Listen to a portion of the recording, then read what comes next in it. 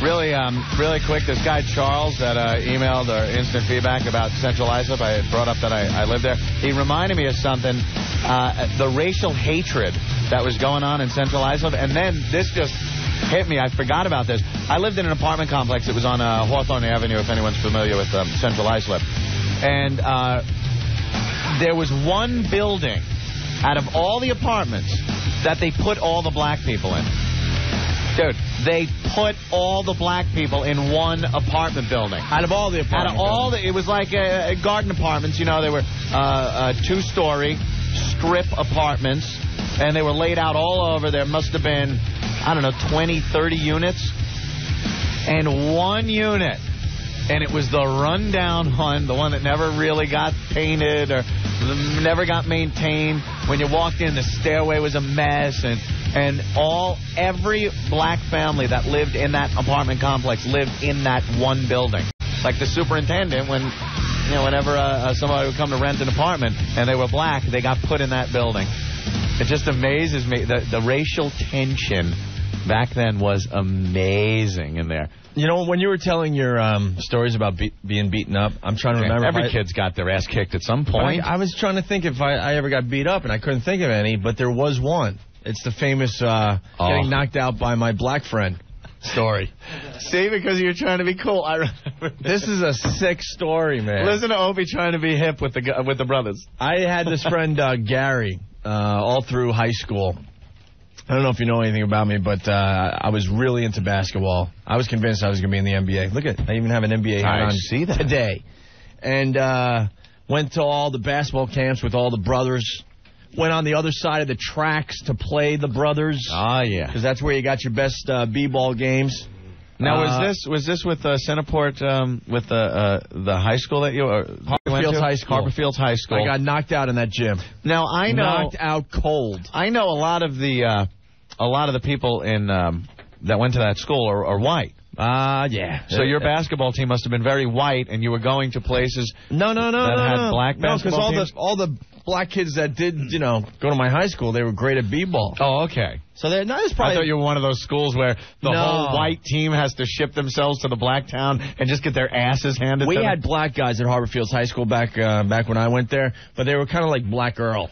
Oh, really? Yeah. They were the fake black guys, you know. They act like they were really hip and into the hood lingo and stuff, but you could see right through them. When I knew that they were fake black guys? When we used to play Amityville. Yeah, well, that's... Amityville, as black as it gets back then. We had armed guards. The guys that bring their kids to the game. We had. This is how sick Amityville was back then, and Wyandanch, and Malvern. Yeah. We played all these high schools. When our bus pulled up to play on their home court, we had armed guards that met the bus. They escorted us into the locker rooms. They stayed in the locker rooms with us, and then while we were playing, they were right behind the bench. And waiting for something to happen. And just like all the white kids, the black guys on our team, their knees were shaking as well. They were so intimidated. Because they weren't real black guys. Nah, not really. Not like the Amityville black guys. But there's the history. So, I played basketball my whole life, went to the camps. I had a lot of black friends and stuff. And we're playing some pickup hoop at Harborfields High School on a Saturday or something. I don't even remember anymore. And this guy, Gary, I knew very, very well, We're playing, and it's a lot of black guys, a few of us white kids playing, We're having a good game. And the black guys are calling each other the N-word over and over again. Well, my nigga. Yeah, in a good way. Yeah. Like, the guy made a great shot. Hey, yo, nigga, great shot, Great shot. So I learned a valuable lesson this day, man. So I'm feeling good. I'm like, these are my friends. Right. We've gone to sleep over basketball camp. We've traveled to Amityville together in Malvern. Jimmy just sighed because he knows how this is going to end. I've been in their homes. Right. They've been in yours. You just weren't at home. Drinking their iced tea and whatever, So, so my friend Gary makes a jump shot, 3-pointer or whatever, a nice jump shot. I turn to him as we're running back up the court, and I go, nice shot. That's all I got out, because the next thing I know is I woke up about 2 minutes later. He knocked me out cold. Really? Knocked me out cold. Chipped tooth to this day from it. Well, you got it. I learned a valuable lesson. I wasn't trying to be an idiot or anything. I was like, well, hey, we're all pals. You're close. And friends, and I hear them throwing the word around. I mean, I was only like 16 at the time, something like that. Right. What was the lesson? Don't hang out with black guys? But I don't even think I got the whole word out before my head hit the court. Yeah. Did that end the friendship? Out.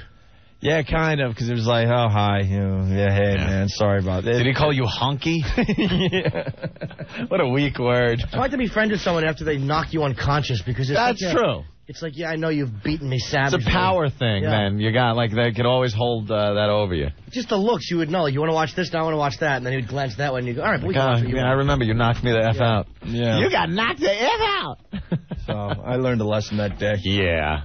Well, thank God we've come so far. The lesson? Since those times. Make sure they don't hear it. Oh, God. Oh, my God. Oh, that's great. That's a joke. Come on. Of course. Stop. Love to see you being belted in the cheekbone, though. Little blonde hair. Wouldn't that have been great to see? Just like, what does he say? Oh, no. Oh, no. We knew how that was going to end. And then I don't know how long I was knocked out, and I'm not going to exaggerate. Probably, I said 2 minutes, but who knows? Maybe 15, 20. I don't know. I really don't know. And it was just so embarrassing as everyone's looking down at me, knowing why I'm laying there. Your wallet gone and everything. Right? No?